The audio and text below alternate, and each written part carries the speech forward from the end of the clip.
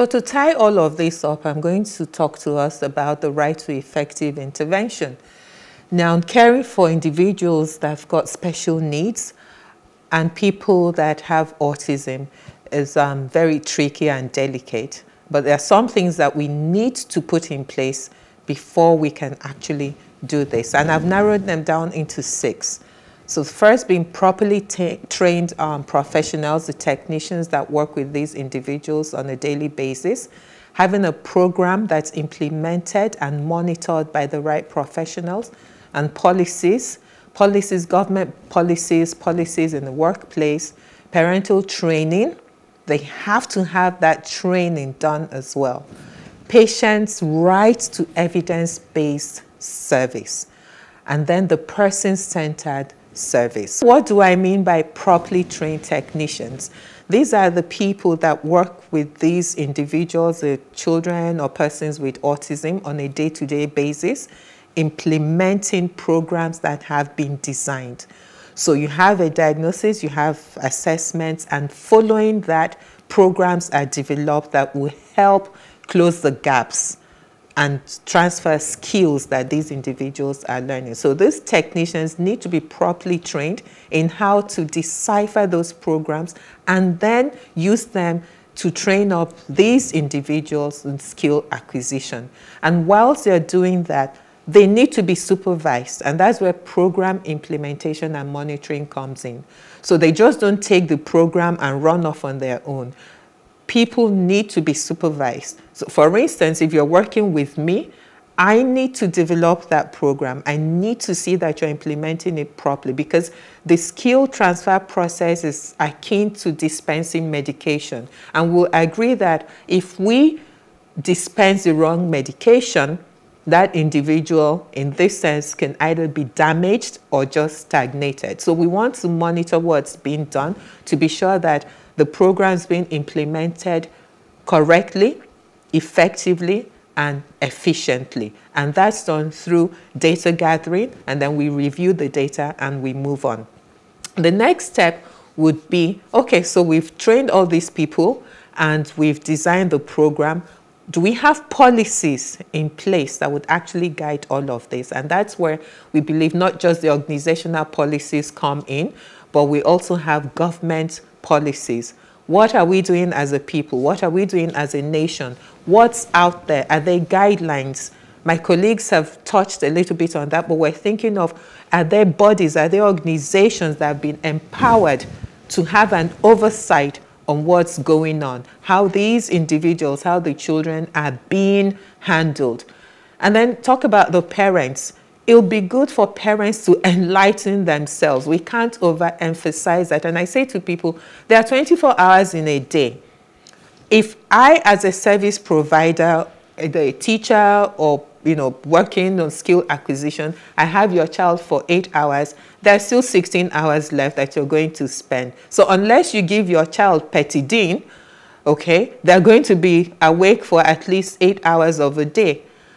But without the petidine, they can, or you give them, they sleep for the 16 hours, or probably tap them to eat. So the more the parents are trained to recognize the child's need and not stay on the path of it's not my portion, the better they're able to see what's going on with their child and also implement the same program and the same plan when that service provider is in there.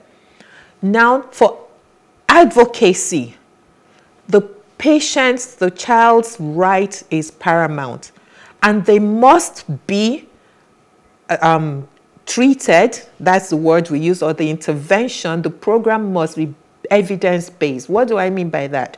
You have to use skill acquisition strategies that have been proven to be successful. They've been tested, research has gone on, it's been documented.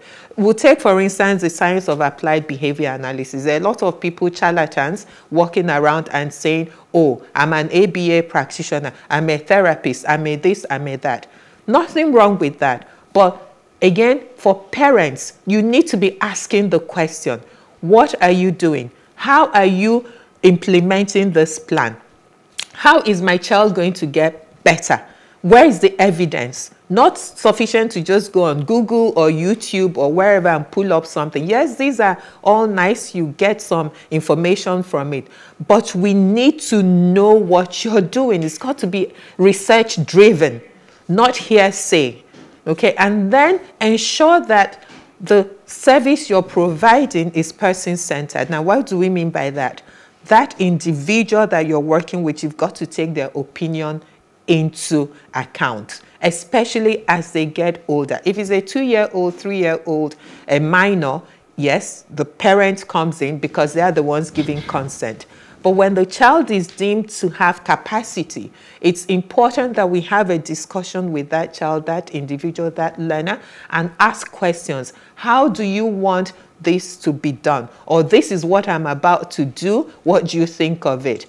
And so on and so forth. And it's not, again, for person-centered service, it's not about the mother, father, greater family. Yes, they're important as part of the clientele, but it is about that individual that is on the spectrum that has the need. We need to ensure that whatever we're doing, we carry them along, and everything is about that person. It's not about the parent's emotion, I'm sorry to say, but about the child's own emotion and needs. Legend in the building. Legend. I think that any viewer watching that, what your piece just then, who just happens to be at the right place at the right time watching this, just received their blessing. You hit on so many important points, and I think sometimes the emphasis on the role the parent plays is not enough. We know you're the parent, you're looking after the child, but actually in the intervention of the child. Parenting is just not, clothing the child, making sure that they're eating. It's actually getting involved in the academics, in the education, and for children who are on the spectrum and have other needs, actually getting involved in the interventions. But why do you think so many parents are kind of head in the sand, are so resistant? Because Mr. Adebomehin, Zuzi, Eziafakaku, you must hit this wall every day of the week. What do you do when parents who, let's just say, are often the problem? How do you approach it? Because at the end of the day, it's the child that we're looking out for. Okay. There are quite a number of ways that I'm aware of. One of them is to, sometimes we've had to go around the parent to work with the child, hoping that by the time the child begins to make the progress, the parent comes on board. And that has happened a number of times, really. And another way is to give them the exposure to listen to experts so that they are able to tie the pieces together. They don't need anybody then to come in and tell them, I think there's something happening here with Peter. Because if you've heard people talk about it, the people who know, you've heard different case studies, then you're able to fall in line, and we find that those ways actually do work. Okay. I would add to that, and I would say that, yes, we meet those kind of parents. We meet those parents often, and I would use an example. There's this little lights at the center. We'll call them lights, by the way. And we're doing great. Then something happened, and we noticed a behavior contrast. Behavior contracts is at different environment, different setting. The child knows what was right at this setting. Oh, this is the center. I will behave well. I will behave appropriately. But as soon as I leave the center, oh yes, no one is watching me here, and I can behave the way I want to. At that point, I hit a brick wall. Like, what's going on? I know something changed, and I called up my supervisor, who's a legend, and I said, I actually presented the case, like, what's going on here? And the beautiful thing about ABA is evidence-based, it's data-driven, it's observable, and we've been collecting data. We could pinpoint the exact time when this behavior contracts began. And then we invited the parents.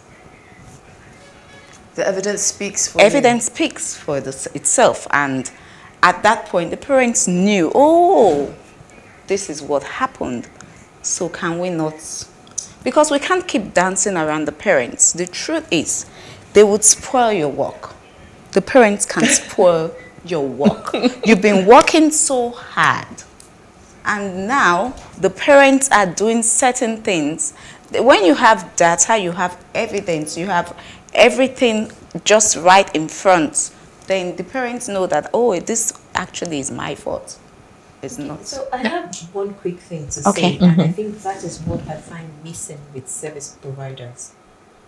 The minute you have someone that's walked in and you're about to start with, providing intervention with the child, I feel like the intervention should not be just for the child. When we are making intervention, at the back of our mind, that plan that you're drawing up should also say on X amount of times or hours, you as the parents have to have X number of training, X number of, because only until we do that, before we can have a holistic approach. So if you were coming to our center, for instance, the first thing that we do, I mean, apart from once you've read the contract, you are not starting until you read the contract. And the contract stipulates that the parent and every individual in that organism space must be trained. Yes. And the minimum training the parents get is the behavior technician level training. So we have people who they train, and we ask them, who are the significant others? Recently, we had a grandmother, the nanny, the caregiver in the house, mommy, everybody, 5 of them from the family do the training. Yes. So we don't, for our center, I don't know about others, but that's what we mean about the parent training. Yeah. So everybody has to get trained. Okay? So as long as you're in that individual space, we demand, and for us, it's not just about the training. Okay, so as we're collecting data in the center, you're collecting data at home. We give you the exact same plan. So if we say today, we're working on sitting down for 2 minutes or 20 seconds, you get the exact same thing to do at home. Absolutely. And we call in our parents, we call them to order. We've had people, and our own parents know, the parents that come to us for service, they know. Some of them go, oh, oops, am I in trouble? And I'm like, yes, you are. I say to them, we've had your child for X period of time. These are the milestones. Look at the data, okay? And like you say, see when it starts. Are you satisfied with what progress your child has made? If your response is yes, then please, it's time to end the contract and the relationship. But most times they don't. They want more. So yes, I hear you, and that's what I mean by parent training, getting the right thing. Everybody has to be on board. I could add to that briefly and say that with ABA, we'll say, whose behavior are you really looking at? We are looking at the behavior of the individual. So the intervention, yes, everyone has to be on board. We're all looking at the behavior of that organism. Not the behavior. I don't really, it's not my business if the parent wants to go off their way. As long as they're trained and the right person, the right caregiver is there. Is the primary person. Yes, is the primary person. Because the focus for me is the organism. Yeah. Yes. But then you can't really get to the organism if you don't take all the stakeholders into consideration. I think it's the chicken and the egg thing. Yes, I know. A lovely conversation to keep going, but we're going to go on a short break, and when we come back, Doyinsola will be up.